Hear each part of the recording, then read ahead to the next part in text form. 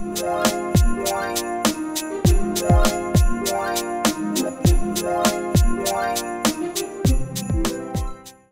up everybody, it's Kelsee Briana J, and in today's video I want to talk to you guys about some new face palettes. And this just hit me that I have so many new face palettes in my collection, so I wanted to compare them, talk notes about them, and overall give you all a little bit more insight about them, because it seems to me that this is the newest trend in the beauty industry, and whenever a trend hits and everybody seems to like it, we're only gonna get more. So these are some of the newest ones that I have in my collection. Some of them are just face palettes, and some of them are eye and face palettes in combination. Let's go ahead and chat, and this is in no particular order. So first, I want to talk to you all about the Danessa Myricks Light Work Volume 3 Infinite Light Palette. And I have this palette on my eyes right now and on my cheeks, and I just have to say that it is absolutely stunning. So here's what the palette looks like. I love the packaging. I think it's really pretty and it stands out. It's a larger palette, and this is one of the palettes that's a combination of eyes and cheek products. Per the description, it says this is an all-over face multi-use palette, and it is curated with 14 out of this world galactical shades and multiple mesmerizing finishes, holographic powders, duochrome gels, pressed glitter, powder creams, and multi-chrome pigments. If you all have not gotten a chance to see or check out this palette and you like anything remotely dealing with duochrome shades, then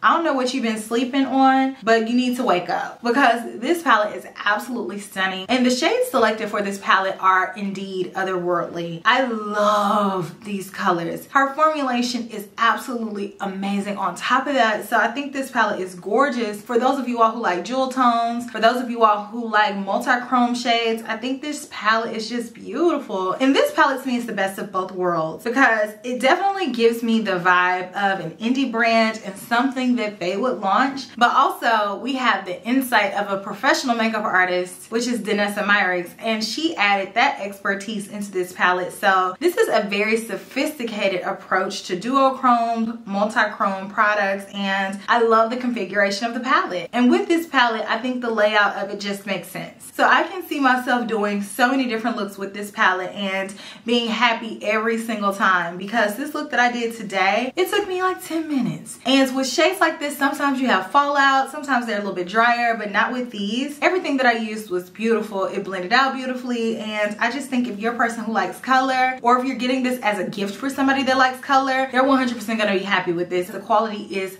fantastic. Love that one. That one is definitely a 5 out of 5 palette for me. The SUQQU Powder Blush Compact 103 is another stunner. I love the sleekness of their packaging and how it is compact. So if you need to travel with this, it is perfect. And I love SUQQU's formulation in every one of their products that I've ever tried, including their blush products. And I think this one is another banger. So I actually have on a blush from this palette today, and I just love how this palette is a silent killer. You put it on and it's deadly. You didn't know that you were gonna love it that much, but then you do, because the formulation of these powders is just impeccable. They're super smooth, they glide on, they build up, and they just suit so many different looks and complexions. So I'm a huge fan of SUQQU's products. I think this palette will be beautiful, and it gives you such a nice range to mix and match, and you can customize your look as you see fit. The tones are so complementary to a variety of complexions, so whether you have a lighter complexion or a deeper complexion, or if you're medium complected like me, you can get in where you fit in with this palette, and you can find a blush color to go with almost any look. So I love the versatility of this one. So for me, this palette is a 4.5 out of 5. The only reason it doesn't get 5 out of 5 is that I think this shade right here is very sheer and light, and I don't think that it will suit as many people as it would have if it were a little bit deeper to fit the tones of these, but it's almost there, and you can layer it. Primrose palette, which I think this palette is really beautiful, and this one was a little bit of a shocker for me, because I just thought this was going to be a run-of-the-mill rose palette that I was just gonna be like whatever about, but then when I saw it in person, I'm like, wait a minute, That's kind of pretty. This one fits into this category of being a face / eye palette, even though I would say it's more primarily an eye palette. I love the tones in here. They're very beautiful, and you can create a variety of looks with this palette as well. I have everything that I need to do multiple eye looks. This one has gorgeous shimmering shades, a variety of matte shades, and then if you want to, you can dip into the bronzer and the blush, and you can create a beautiful look all the way around. But for me, what brings this palette down a notch is this bronzer, because I think the bronzer is a little bit too warm. So if they had gone with something a little bit more neutral, I think it would fit more people. And for me, I wear the shade Saddle, and the individual shade Saddle is not as warm as this one. So I'm really confused as to why they made this one so red. So because of that, this palette is a strong 3 out of 5 stars. And I still recommend it. I still really like it, but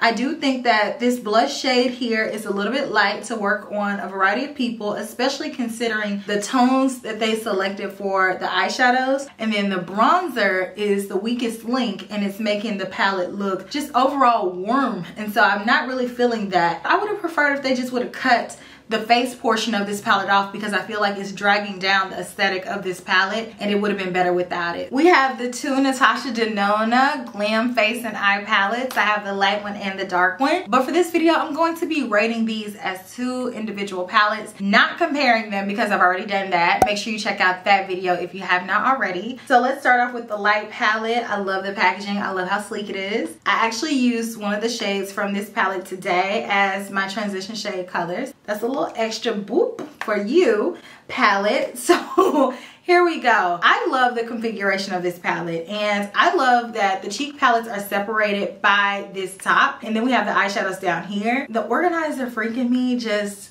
lives for that detail. I think that is so good, because then I don't have to worry about getting my eyeshadows in my cheek products, or getting my cheek products in my eyeshadows. Like, I just don't like all that. So to have that, I see you, I like that. Eyeshadows, love them. The only eyeshadow in this palette that I just don't really rock with as a transition shade is the shade labeled transition shade. But I would 100% wear this as a lid shade, and I think it would be beautiful. The cream blush in here is a little bit light, but to be fair, this is the light palette, so that's to be expected. And then the highlighter in here, the Star Glow, I think is really beautiful, but again, it's a little bit too light for me. But that does not take away the fact that it looks pretty and that it works. So I'm not going to deduct points because something that is labeled light doesn't work for me as a medium dark person. You know what I'm saying? But with that being said, as a person right in the middle, I can use the light one or I can use the dark one. I like the eyeshadows on my complexion. The cheek products don't really do a lot for me because they're really not intended for me. I can wear them, but they're like, you know. I do think that on a light complexion, that would be stunning. I think this palette is a solid 4 out of 5.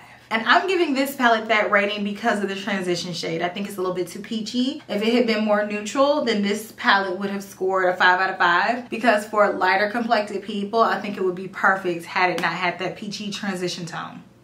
Personal opinion. The deep version of the Glam Face palette. Love the packaging, super pretty. Again, similar configuration. I talked about in my dedicated video for these palettes that the eyeshadows in the deeper Glam Face palette are not in the same order as the lighter ones. I'm gonna let it go.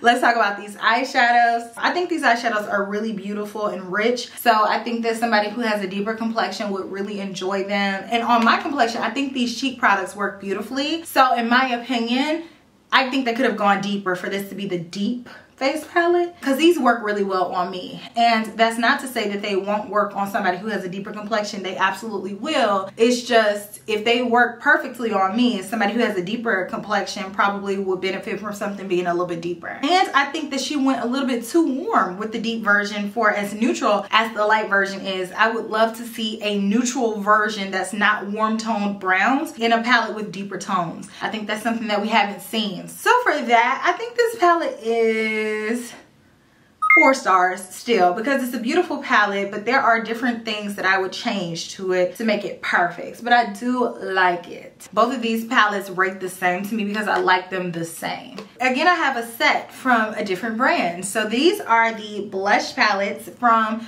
Pat McGrath, and these aren't labeled light and deep per se, but when you see them, it's kind of obvious that one is for lighter complexions and one is for deeper complexions. So here we go. This one is Galactic Sun, and this palette has promotes in it. So none of these shades are new. The first blush is Divine Rose, we have Desert Orchid, and we have Golden Nectar. So if you've purchased her individual blushes and highlighters, then you don't need to have this. But if you're a person who travels, then this is perfect because you can just throw it in the bag and go, and it already has all the products that you need. 2 blushes and a highlighter. What I love most about this is the convenience of it all, and it has a little mirror. So if you're a person who's on the go, needs to do a little boop boop on your cheeks and touch up, you can. Plus it has that really pretty design. I'm a sucker for the design element. You gotta make it pretty to make me interested. But I love the formulation of this palette. I think it was very well done. I also did a video overviewing these 2 palettes alongside the other holiday products that she launched, and I went into detail about the similarities and differences of the already existing blushes and highlighters in her line and then this. So there are some differences there, so check out that video. But I really like these tones. They work well for me. I really love a muted blush because I think they just work with all of my face looks. I have on a blush shade that's similar to this right now, and I'm a person who doesn't really like a super strong blush color because I like my eyes to take the front seat or my lips to take the front seat. These type tones just take a back seat and let, you know, the rest of my makeup do the talking. So I like this configuration a lot. So for me, this is a strong 5 out of 5. I would buy this again even though I already have the individual blushes because it's convenient, like I said. And you know, as we're traveling for the holidays, if you're traveling for the holidays, you can just throw this in the bag and go. You don't even have to worry about it breaking because I think this is pretty sturdy, you know. Put it inside your makeup bag, I think you're good to go. So I love this. And then we have Amber Allure, which this one to me is the deeper of the 2. So we have a new shade in here, Love Struck. So we have 2 repromotes and a new shade, so I like that. With these 2 colors, these are not colors that I wear all the time just because I think they are so bold and vibrant. Even though this formulation can be gently built up, especially if you use a brush like the Sonia G soft cheek brush, you just dip into it lightly and it hovers over your cheeks, so it's not going to apply really opaquely.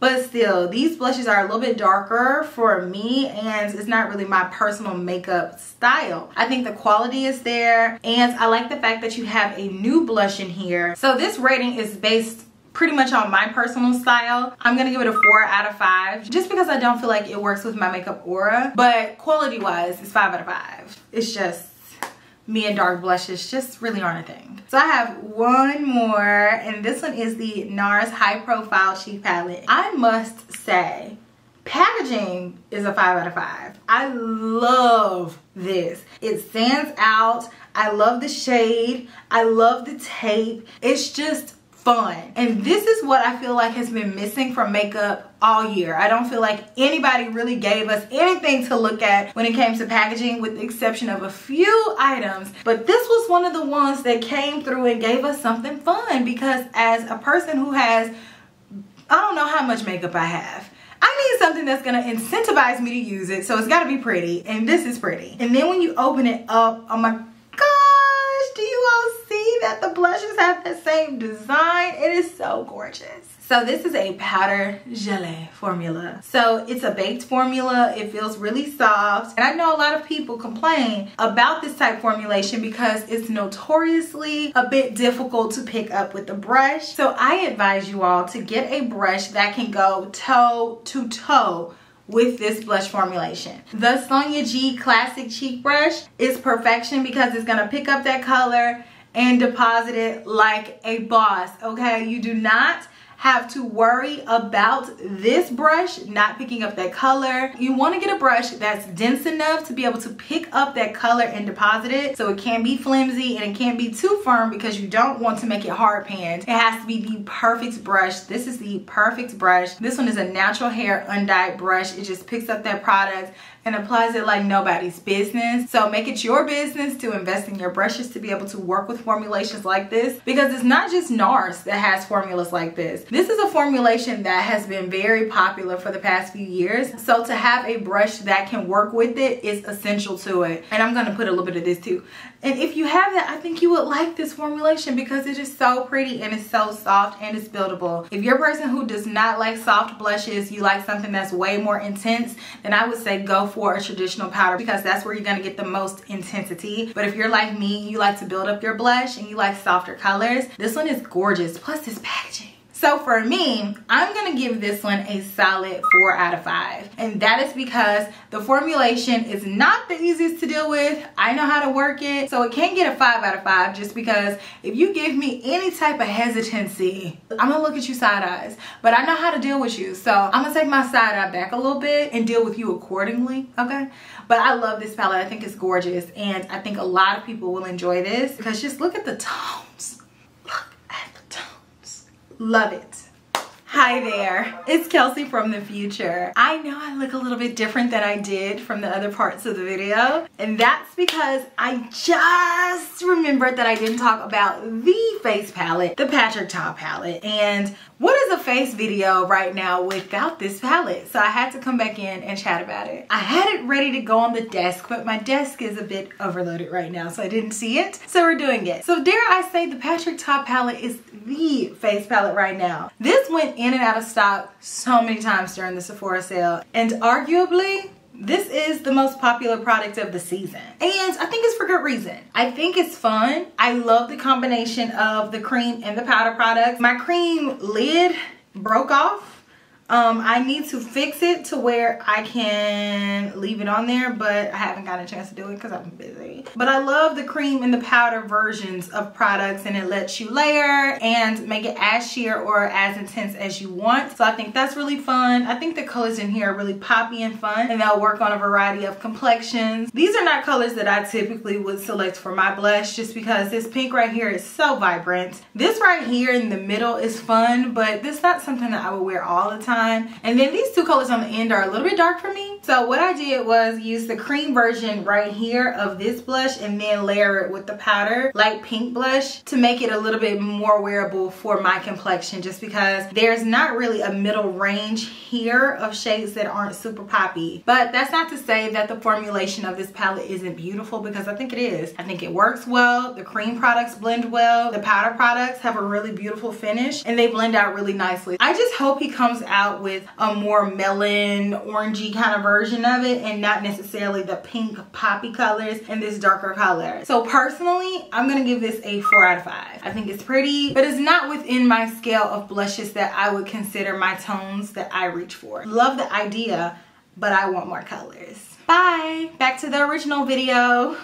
And that's all, folks. I hope that you all enjoyed me rating my face and eye palettes. And I think more companies are going to come out with even more, so I'm loving them. Once upon a time, I wasn't the biggest fan of face and eye palettes, but they're growing more on me, especially if they're done well. If you don't have to think about what type cheek products you're gonna use with your eye products, and it's just there for your convenience, you really can't beat that. I love all these palettes. They pretty much all got my stamp of approval and they all scored well. So let me know which one is your favorite down below. I really don't know which one is my favorite. It's so hard to pick.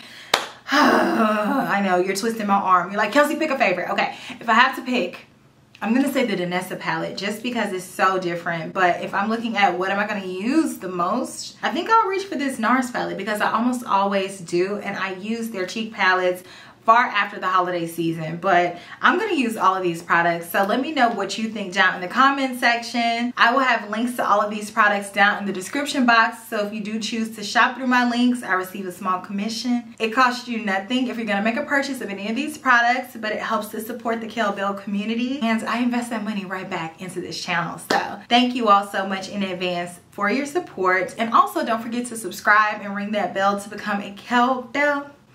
Become a Kel Belle. Do it before the end of the year. It's very important. And I will check you all in my very next video, which will be super, super soon. Smooches. Bye.